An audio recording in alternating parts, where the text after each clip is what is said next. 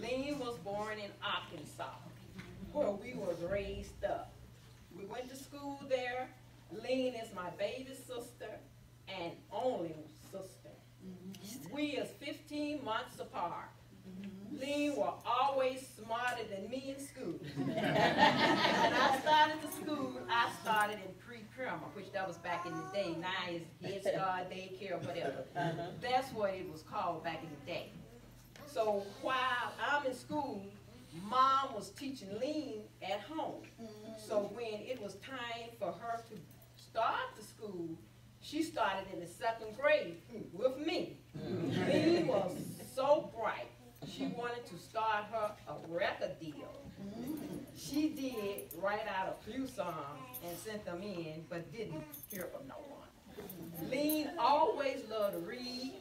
Lean and I were baptized together at an early age at Lakeview, Arkansas. Later in life, Lean moved from homes back and forth. I was still home. We had our children right behind each other. So she was in Cleveland, Ohio, so I moved to Cleveland. Finally, she moved to Iowa, and we were always close to each other.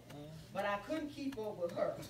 So when I visit her, I'd be cooking, cleaning, and she would say, Gloria, sit down. That's right. You on vacation.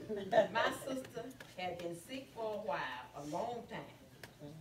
But she would say, I'm all right. Now I see she is all right. That's right now.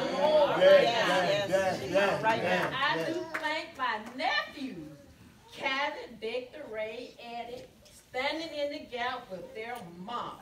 They really stood by their mom's side. Yes, they did. All right now.